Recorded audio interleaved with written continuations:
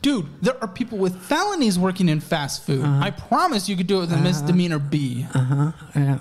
They're desperate to hire right now. If any industry is desperate to hire, it is service. And how long do you think I'm going to last there? What does that mean? What do you mean? Yeah, like as long as you'll keep doing the job. What a dumb question. You could last 100 years there. Dude, you can literally fight someone and they still won't fire you. All you gotta do is clock in on time and get orders ready. That's about it. You can make out with your coworkers. They don't want to fire you. You can do sexual harassment. Yeah, bro. Shit happens in those jobs all the time and they just swipe it under the table. Yeah, it's like one step above Waffle House. Waffle House is like no rules. Dude, Waffle House is like Fight Club. Dude, I have seen such crazy stuff. When you interview at Waffle House, they're like, you're cool with sexual harassment, right? Oh, you would fight an armed gunman, correct? In terms of get fired, or are you existing? Yeah, until I like raise an issue and then. Well, if you decide to be a big boy and take care of yourself, you'll last there for a while. Maybe. What is maybe? I just know somebody's going to be like, oh, you think you're a smart kid. And I am. I have a degree in information systems. So if I see a way to improve something, I'm going to suggest it. And then they're going to. They're not going to get mad if you suggest an improvement. God. You just don't like people saying no to you. Dude, let me tell you something. At my job, they love when people suggest improvements. They don't fire you. Everyone is looking for improvement. What are you talking about, you nut job? He's like, oh, I think I'm a smart guy. Dude, you're a nut job who thinks he's a genius. It's because he's done that before, and someone said, you know what, actually, we're not going to do that, but that was a good idea. Thank you for bringing that up. And he got real butthurt about it. He's like, if it's a good idea, then why won't we do it? This just doesn't make sense why we don't do this. It's like such a good idea. Oh, my gosh. Or it just made no sense. And yeah, it probably didn't make any sense. And the guy was like, thank you anyways for saying that. All his ideas are when he's on meth. Yeah. He's like, what if we build a rocket ship and go to the fucking moon? Like, and we get more supplies for burgers. This is freaking TGI Fridays, dude. They don't have any burgers on the moon, Brent. Yeah, the moon's not made of cheese, bro.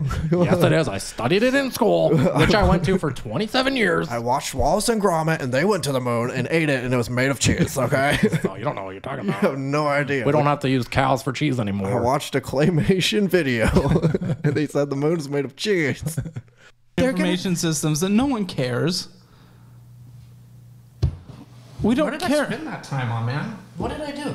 Why do I have a degree in information systems if nobody cares? We don't. No, we don't care. We don't. Should I go back to Texas Tech and just give it back to my professor? This is why he can't hold a job. This is why. That's not what is going to determine.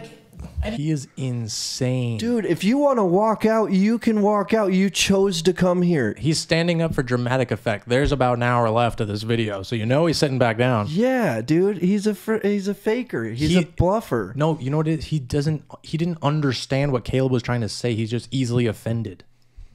He's like, that's what it is. No one cares that I have an information systems degree. I'm the only person on the planet with an information systems degree. That's it. I'm out of here.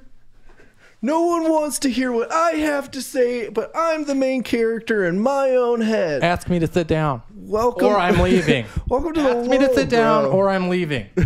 Ask me to sit down. Okay, what were we talking about? Like, here's the first job that I applied for in Austin. Just like Caleb's just sitting there. He's like, no.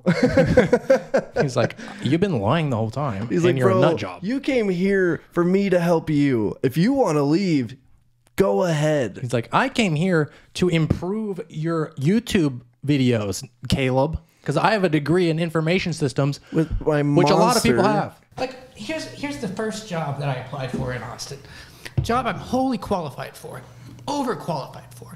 I wanted to work for the city, and it was called the Office of Design and Delivery. Odd. Okay, it's in this municipal building downtown, old library. Just gorgeous mid-century stuff. Okay, I go in there. Can you lean into the microphone? Oh, yeah. I go in there, and it's near Christmas, and they're having a gingerbread bake-off competition. And I'm on an interview. This is what happens when you're famous. Okay, weird shit like that.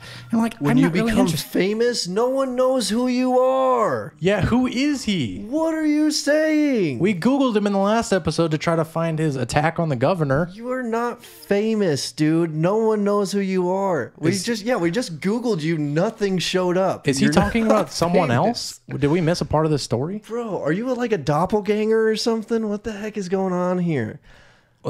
Did we miss something? No. He's We didn't talking miss about anything. himself being famous. Yeah. He thinks it. I don't know where that came from. It came from the meth pipe he's been smoking, dude. I'm telling you, this dude's on amphetamines. This guy is nuts.